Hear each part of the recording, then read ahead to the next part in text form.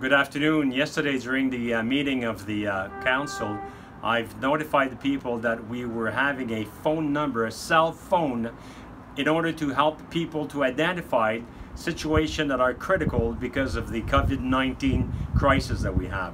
So please take down this phone number. It's 438-392-5948.